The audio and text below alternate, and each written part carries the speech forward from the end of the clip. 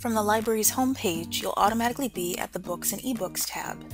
You can search for almost anything from one search box: books, ebooks, DVDs, and streaming video.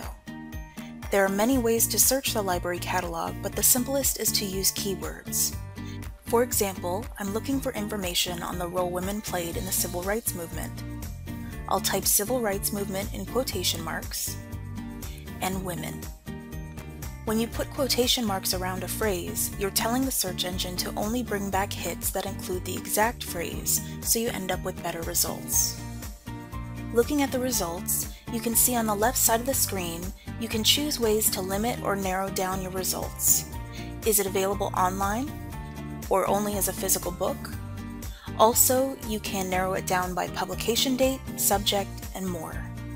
At a quick glance, each result lists title, author, publisher, and year of publication.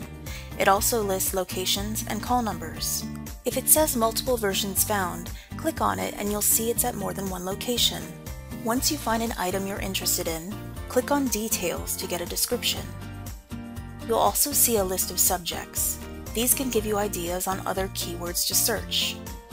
On the right, click on the Tools tab and Citation.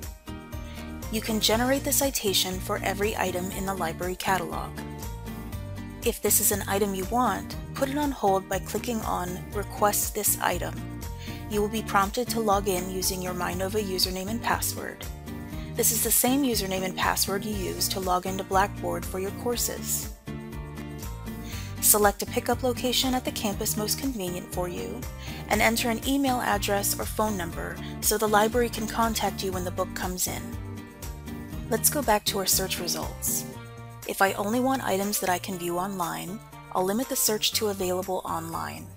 I'll pick out an ebook and click on the title to view it. Use the Tools menu at the right side of the screen to print, email, or save the link to the book. The Citation tool will generate the citation for you.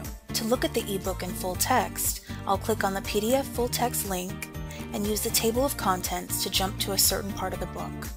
Or you can page through using the arrows at the bottom of the screen.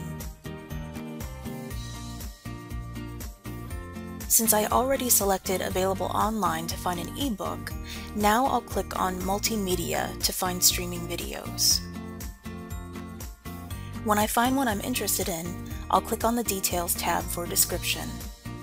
Then I'll click on the title to watch the film online. For more videos and tutorials on various topics, check out Nova Library's YouTube channel. If you need more help, contact your campus librarian by clicking the email link in the Ask a Librarian box on the library's homepage.